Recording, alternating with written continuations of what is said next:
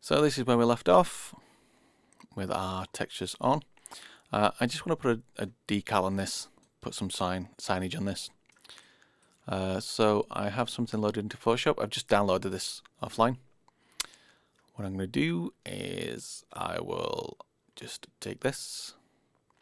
When we bring this in, we need to have this square. I've mentioned this in one of my other tutorials about bringing images into Substance Painter.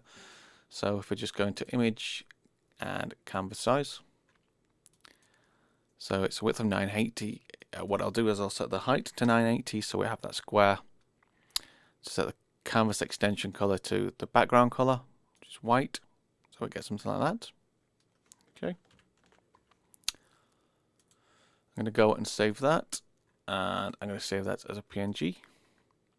I've already saved this out, so I'm just going to call this craft logo color. I'll replace that. And then I'm going to take a version of this as well. I'm going to set a background color, so just use a fill tool. Fill this in. And I'm going to do this really quickly. I'm just going to use a magic wand tool just to get those white areas. And I'm just going to backspace those to get rid of them. So I have something like that. Okay. And I'm going to take the logo itself. So we're making an alpha from this. So I want this to be white.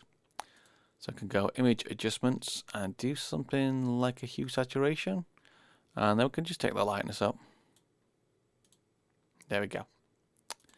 So let's save that as a PNG as well. And let's call this, I've got it here, Craft Logo Alpha.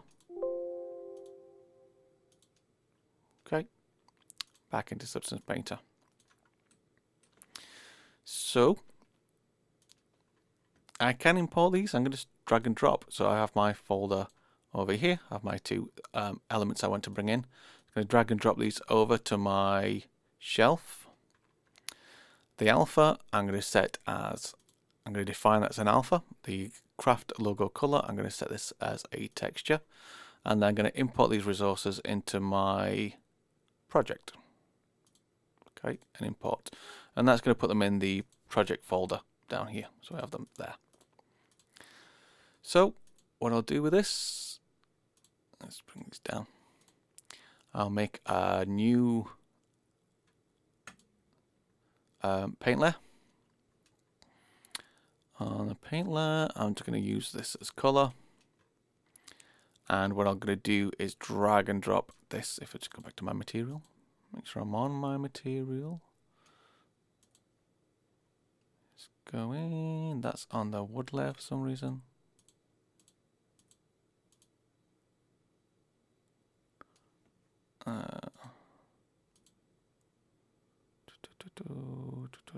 Yes, that's wood rough. Why is it on that? So this a second.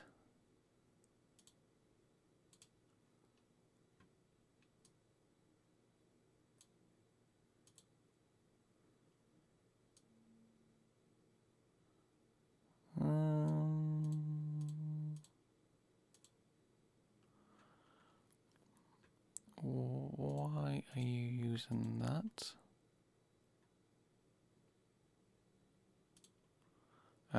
I just need to actually delete this from here.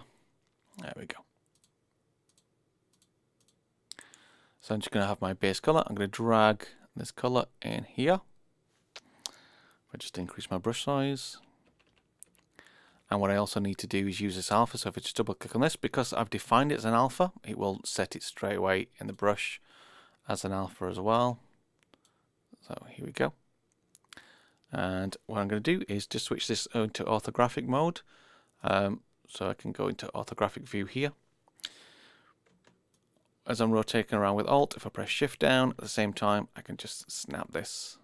Okay.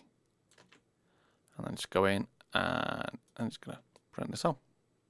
Okay. I'm going to go back to my perspective mode. I can also press F5.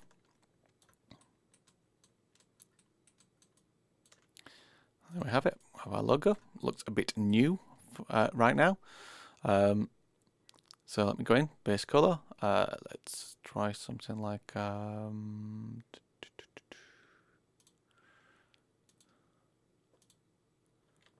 maybe a linear dodge on that. And do something else with it.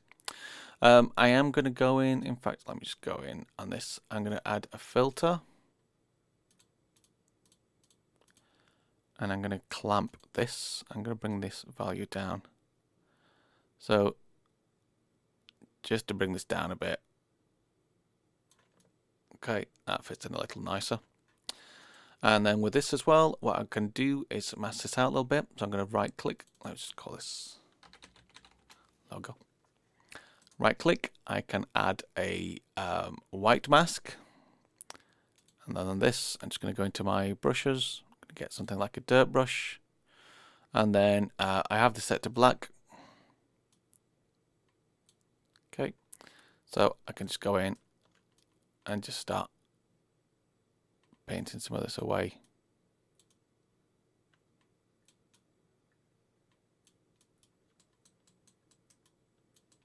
It looks a little more warm.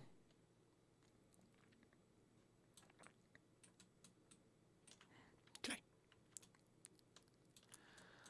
And there we have it.